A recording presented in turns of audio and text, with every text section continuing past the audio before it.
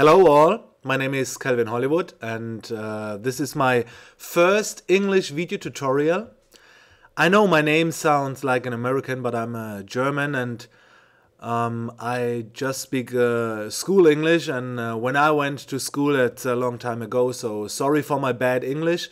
I will try my best.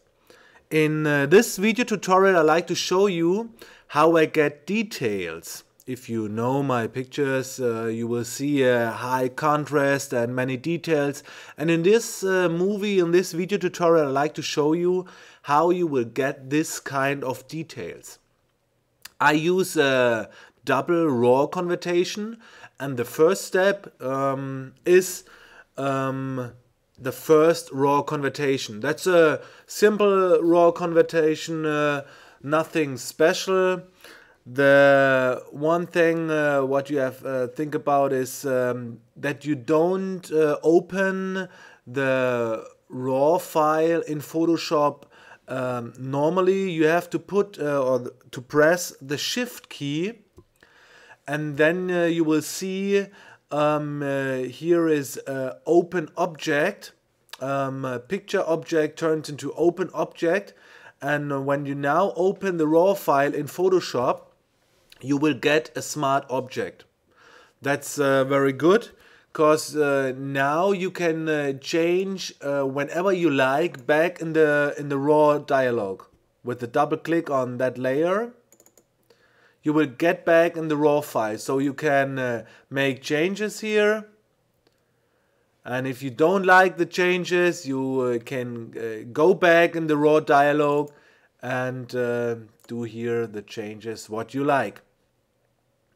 So we have the first conversion, that nothing special, just a normal conversion. And now I like to duplicate the layer, but not like layer duplicate. I like to new smart object through copy. I don't know the English dialog here. Not layer duplicate. And if you use this dialog, you can do the changes on the second layer. See? And the changes are just effect on the second layer, not on both layers. If you duplicate the first layer and do then the changes will affect on both layers. And we have now use the dialog new smart object copy, and then the changes just effect on the second layer here. Okay, what we like to do now is to do a high contrast black and white picture. I like to use the color from the first layer. And I like to use the contrast from this layer, from the second conversion. And we have some dialogues here to get more contrast. We have here clarity, if you raise that up. We have fill light. And if you do the black dialogue here, put it to the right, you will get a HDR effect, but you see the color isn't very good, so raise down the color. We need a black and white picture with high contrast. Okay, so we take a look, and this layer we change the blend mode. We like to have the contrast from this layer, but we like to have the color from the first conversion. So set this layer into luminosity. And now you will see you will get many details. I don't like the effect like this. I like to do some changes. I set down the exposure and not so much fill light.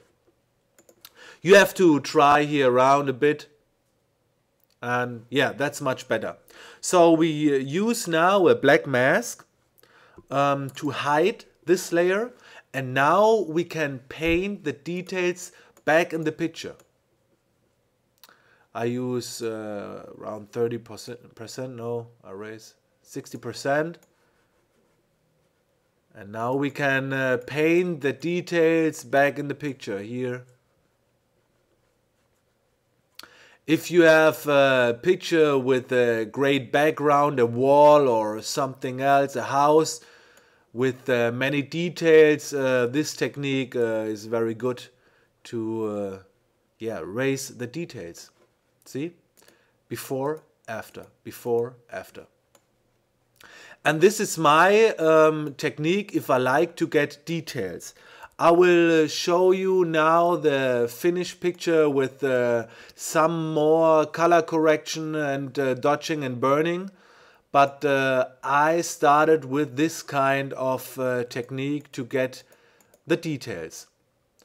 I hope you understand all. I know my English is bad. And let me know, write a comment under this film, under this video tutorial if you like to see more. So have fun. Bye.